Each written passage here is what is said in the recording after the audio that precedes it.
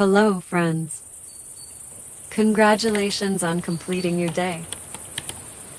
Sit in a comfortable position. Begin to listen to your breath. Focus on its rhythm, slow inhales and slow exhales. Let's start this psychotechnique by closing your eyes and imagining your day as a movie reel playing in front of you. You're dissociated from the events and can calmly observe everything that happened during the day. Review all the important moments of the day, what events occurred, what emotions you experienced, what achievements you noted. Allow yourself to go through this movie reel, being aware of each moment but not getting caught up in the details. Gently massage the tips of your fingers, feeling the pleasant warmth and relaxation. Imagine that each inhale fills you with freshness and energy, while each exhale takes away tension and stress. Listen to the sounds of nature to create an atmosphere of relaxation and tranquility. Raise your hands above your head and stretch, as if trying to reach the sky. Perform several muscle relaxation movements smoothly. Head turns, torso bends, gentle circular movements with your shoulders. Now, let's consider a prayer you may have heard before from the German theologian and writer Karl Friedrich Ettlinger, and today I will ask you to consciously hear the text anew. Lord, grant me the serenity to accept the things I cannot change, courage to change the things I can, and wisdom to know the difference. Let's begin. Questions Marilyn Atkinson at the end of the day. 1. What have I done today for others and how did I do it?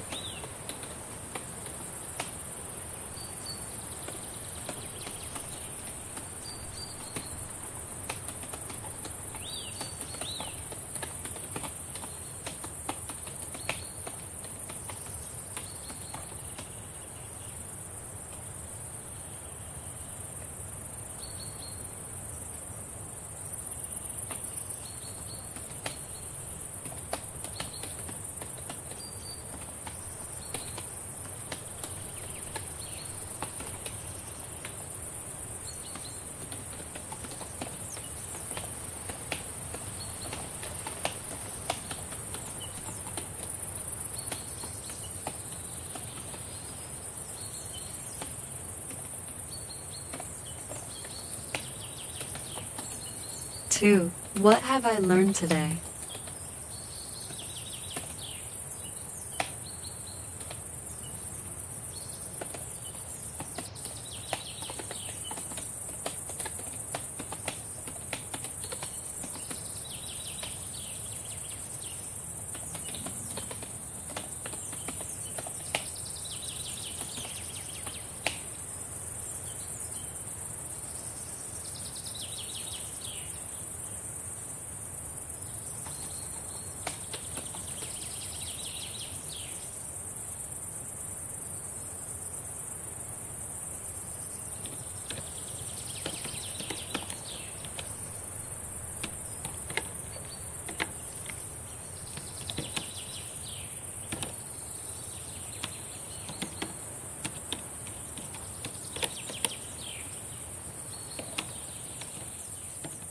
3. How has today improved my life? Or how can I use today's lessons in the future?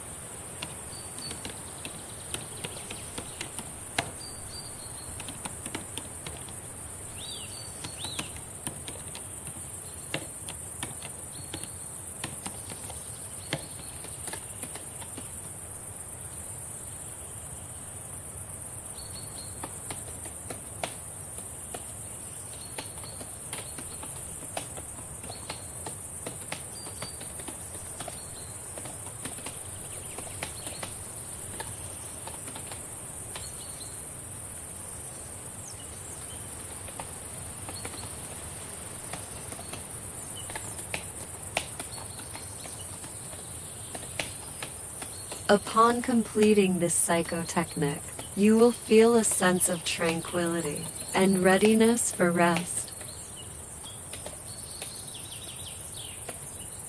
We spend our evenings well when we let go of the events of the day, plan for the next day, and leave our thoughts at peace. There's no need to dwell on the past or worry about the future. Instead, having completed our tasks, we simply focus on the present. There's me, there's the evening, there's a cup of warm tea, and there's life. Gradually, you will attain a state of relaxation and confidence that today was filled with meaningful moments, and you are ready to sleep peacefully and contentedly. Everything could have been much worse, and what happened to you today is the best that could have happened to you at this time, in this place, and under these circumstances, period. Being grateful to yourself and others for the opportunity to breathe, create joy, and feel peace is what a happy life is all about. When we don't allow roles and space to overwhelm us, when we don't dwell on the return of pain and don't fall into the traps of manipulation, our lives are always full and interesting. Before sleep, I want to share with you the thoughts of the psychotherapist and physicist Arnold Mindell, who believed that the vacuum is governed by the principle of uncertainty through self-reflection and can even exert measurable pressure, the force of nothing. Here's how it works. Quantum physicists talk about waves, reflections and fluctuations in the stillness of the zero-energy vacuum. In the middle of the last century, the Dutch theoretical physicist Hendrik Casimir suggested that if two small mirrors were placed in a vacuum, they would be attracted to each other. In the 1990s, experimental evidence supporting this theoretical assumption was obtained. Particles or quantum waves in a box essentially push small reflective surfaces towards each other. If the mirrors are placed close enough to trap small waves inside and large waves outside, microscopic pressure arises, pushing the mirrors towards each other. Today, this pressure or force is called the Casimir force or force of almost nothing. Casimir assumed, and was correct, that two mirrors placed in a vacuum would hold back mismatched waves. These waves create a measurable force or pressure, pressing the mirrors towards each other. A kind of volume resonance arises, creating pressure or vacuum pressure. In other words, in any vacuum at low temperatures, in the zero energy field, there is always a potential Casimir force. If instead of mirrors and resonating empty volumes, you think about resonance with your deepest self and your empty mind, then Casimir's force of nothing, generating vacuum pressure, becomes a metaphor or example of how resonance with our deepest self generates pressure or force that leads us.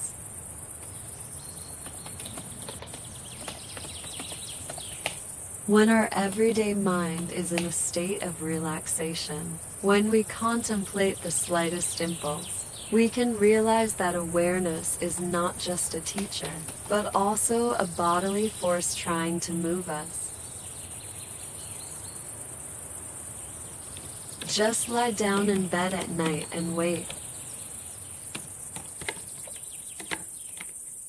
From time to time, a dream literally pushes you out of bed in a certain direction. Everyone knows that as soon as we feel or know something, it prompts or irritates us, pushing us to action. For centuries, people have meditated to tap into their spontaneous creative abilities. In a sense, Casimir's force of nothing represents yet another form of creative force that we feel in meditation.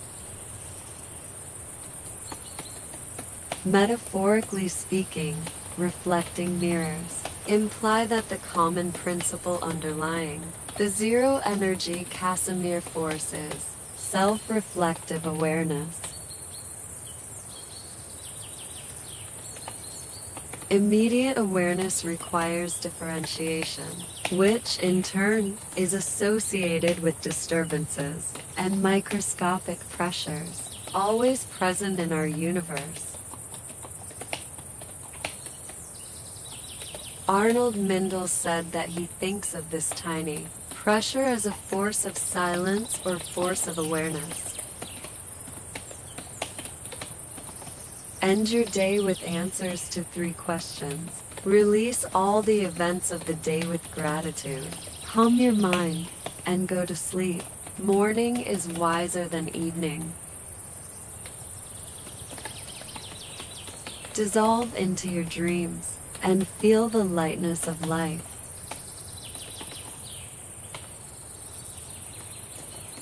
Then in the comments you can write your ways to calm your mind before sleep. Everything changes for the better beyond your control, and all that is required of you is to be alive.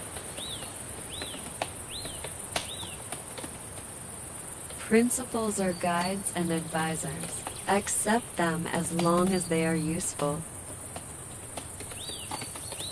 Awareness of the path is self-evident. It manifests as the Tao which cannot be told.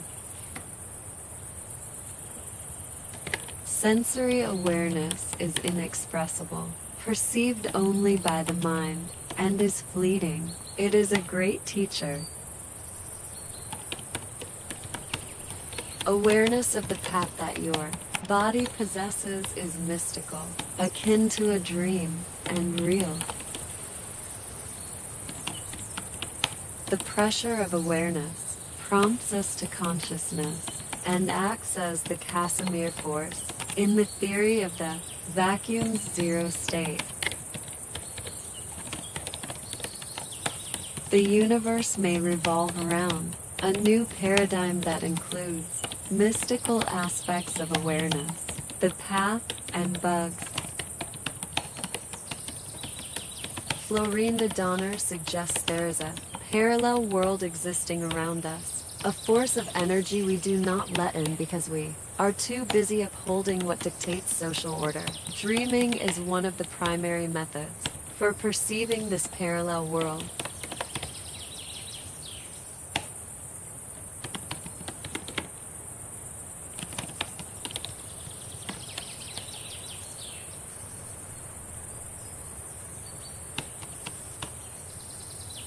Thank you for being with me until the end of the evening meditation.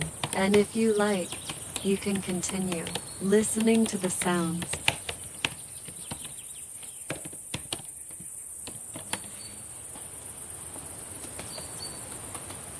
Be happy.